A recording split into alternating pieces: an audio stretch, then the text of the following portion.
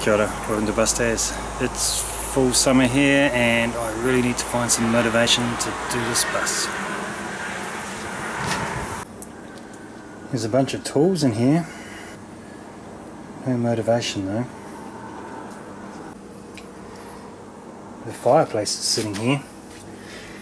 Still pretty hard to get motivated to do anything on that when it's 30 degrees. There's a whole bunch of stuff I've taken out of the bus that needs to at some point go back in the bus, but still not feeling motivated. I've even got these solar panels here. Getting a little bit more excited. Actually, I was fiddling around trying to get a 24 volt setup to do some solar panel tests. Oh yeah, it is 24 volts. Pretty flat. Maybe, just maybe, even my poor saw bench is looking more like a storage bench. What about under here? Maybe there's some motivation under here. No, just a hole perfect for a water tank, but no motivation to buy one and put it in.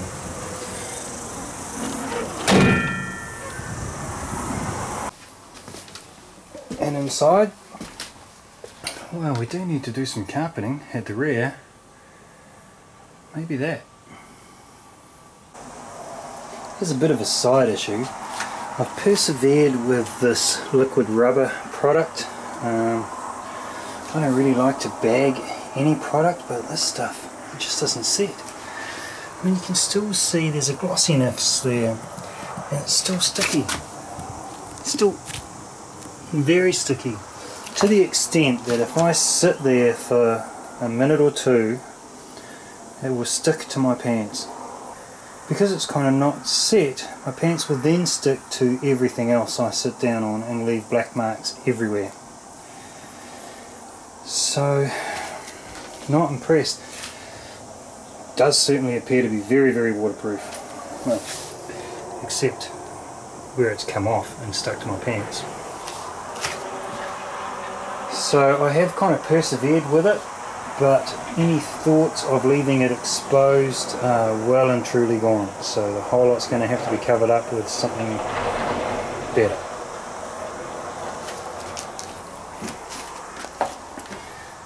To that end, I've started carpeting. I don't know if you can tell, it's very dark in there.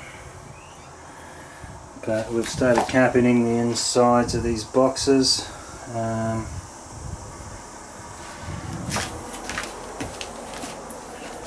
Hope and I started this. This is just a foam backed kind of, it's quite a nice looking carpet actually. We should have bought more of it. We bought it really cheap at some sale.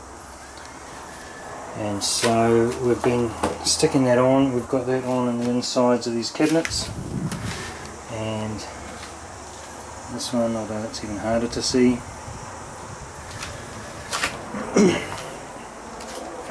And we need to carpet all of the rest of this back end so that it's no longer sticky. So we might get into that.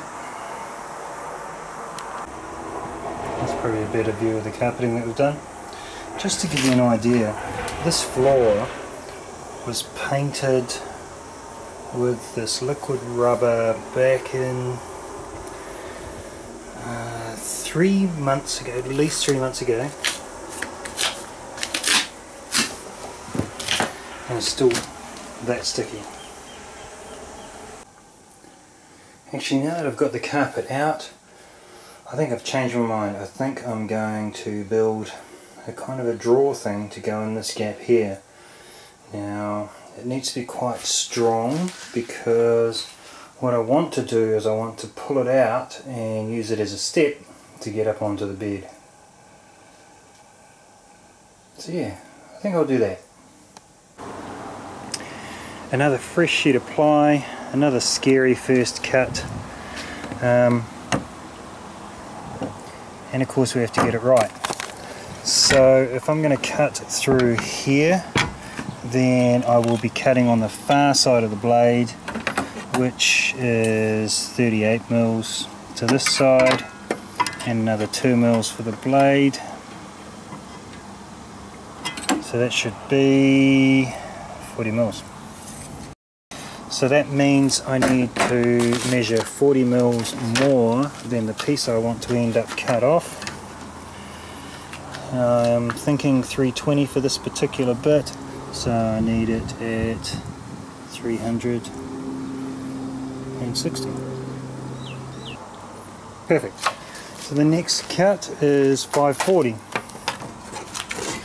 So that's 540 plus 40 for the saw, means I space it at 580. For dealing with a whole sheet of ply, there's no doubt the skilly and a straight edge is the way to go. With a 42 blade, it cuts real nice, and it's just, the sheet's just too big to put across a table saw. But once I've knocked it down to a strip like this, or like this, then the table saw is really easy. Okay, I don't usually get quite this tricky in my designs, but here's what I've done. So here's a box. Now that's not that fantastic, it's just a box. I've cut the 4 sides all at 540 long by 320 high. Now the box is going to be slightly longer in one direction than the other because it's got 2 sides butting up to the ends. So the ends go like this. So that means it's actually, this is 18 mil ply. I want it strong because I want to be able to climb on this box. So 18 mil ply at each end of 540 is another 36, so that's 576. So I just cut a strip off of this piece of ply at 540 wide. This ply is 1220 by 2440 or something like that. So I cut a 1220 mil long strip of 540 wide. I then cut a piece of that off at 576, and what I get left with is 2 pieces at 320. So I had absolutely zero waste, but I also had no space for error because I had an extra 4 mils, which was the thickness of the blade for 2 cuts. Confusing, I know. Just, I was pretty stoked it worked out that way. It's pretty rare I get so little waste. So after cutting the pieces I need for that box, my total waste is, well, not really waste, but my offcut in this case is 320 by about 175, I think. Let's get to putting this together, and I'll give you one guess what method I will use. Yep, pocket holes. I've actually put a little pencil mark here on the piece of wood where I want it to just line up with that white line you can see there. That gets it in the right spot. Flip the clamp closed. It's just a simple over center clamp, so provided you've got it set at the right distance, it will flip over center and lock into place. Then I just need to drill a hole. Now the guide will direct the drill into the right angle, and the stop here will make sure it stops at the right depth, which is right there. So the drill comes through on the exact right angle to the exact right depth and cuts a nice little pocket hole with a pilot hole ready to put the screw in. A few more of those and I'll be ready to zip it all together.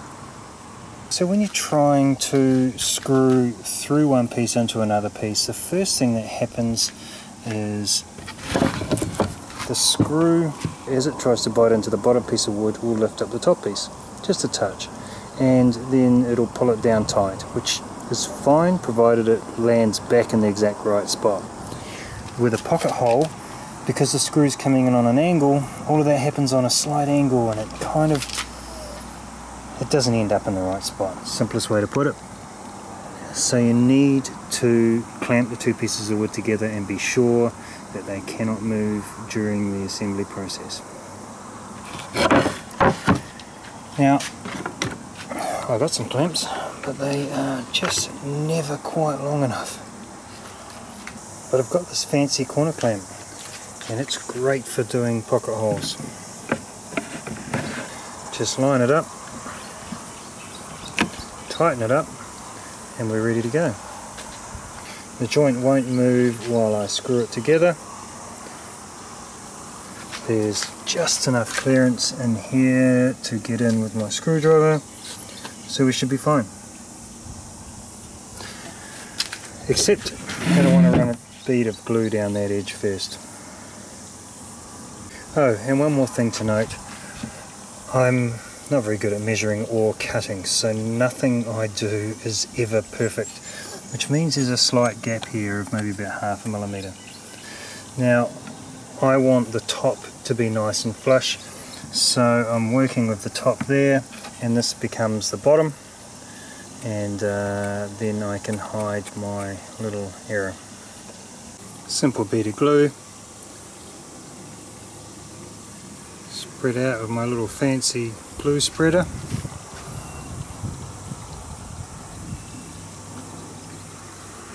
So here's my box, and believe it or not, 790,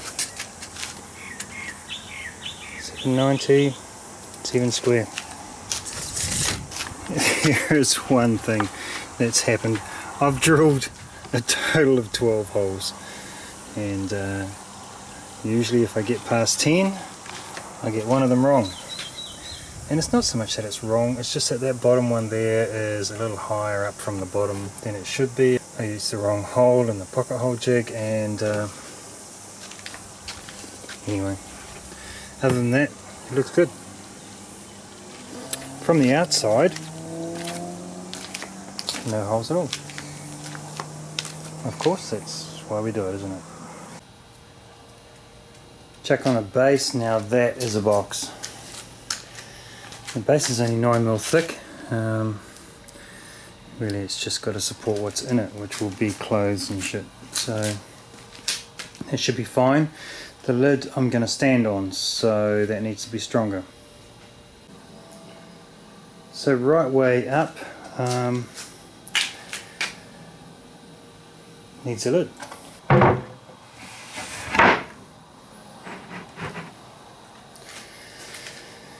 Alright, now there we have a cube more than capable of supporting my weight. I think these edges could be maybe round. Yeah, I think round would be nice. Let's get the router out. So when I bought this router off of another guy second hand, he said I shouldn't use it because it's too big and too powerful, and I think he was wrong. It's fantastic. However, a piece of good advice I did get was router bits are really expensive. These things can be $50, $100 each, and that's a lot of money. And some really good advice I got was buy a cheap crappy set with lots of bits in them and work out the ones that you wear out and buy good ones of those. Well, I did that, and actually this may not be a crappy set, but because it had been dropped and the box had a big crack in the lid, I got it very cheap and haven't yet worn out any of them. So if you're thinking about buying a router and thinking about buying router bits, make sure you buy a really good little set with lots of different bits in, and you'll work out quite quickly the ones you use. There's a few here I've never used, and there's a few like this one that have had a real good thrashing. This is a 9mm radius, which is perfect for this job here. So I've simply clamped this to my saw table to stop it squirming around, and I'm going to buzz the router around the outside just to give it a nice radius edge here. Now I need to respect the rotation of the router, which will be in that direction, which will be like that, which means I need to go that way. I'm not going to show you that because that's noisy and messy, but I will show you what it looks like when I've done it. And of course I'm wearing appropriate safety equipment. Look at how nice it is. I love that router. I mean, plywood's not the nicest thing to hit with a router anyway because it's kind of all across grain, but it still looks pretty cool. A little bit of sanding, that's going to look magic. Just need to put an edge on the inside of that lid so that it won't slide off. So now I want a little hand hole, so I'm just going to cut a slot kind of there with the router, of course, taking my usual approach of fencing it up so the router can only go where I want it to be. So here's a little tip I've learnt the hard way with these router bits. Actually, it's not really fair to say that I've learnt anything because I've made the same mistake twice now, so maybe I didn't learn anything at all. But maybe you can learn from my mistakes. Now, what happens with this is it uses the bearing here as a guide. Now that locates it. I'll show you what I mean. So when this router is running along the edge here, it's using that bearing to the bearing runs along this edge, and that defines how deep the router cut goes. So you kind of can't get it wrong. You run along that edge and you end up with the perfect rounded edge as you can see here. And that's what I've done here for this handle, and that's gone fine. However, what I thought is when I put my hand through it, it'd be nice to have a similarly rounded edge on the back. So I flip it over and I do it again. Now the problem with that is when I go to run my router, the bearing on this router against the inner edge is already gone. So now in fact it's running kind of in no man's land, and what it means is that instead of getting a nice 9mm radius, I've come in a hell of a lot further than I ever expected. And in this case it's on the bottom half of a handle, and it actually makes the handle fit quite nice, so that's fine. But if I were to do it on this edge, I would not be at all getting the result I was expecting, because this bearing, as it cuts in, will be rubbing not against the straight edge but against a piece that's already been cut away. So a bit of a trap there.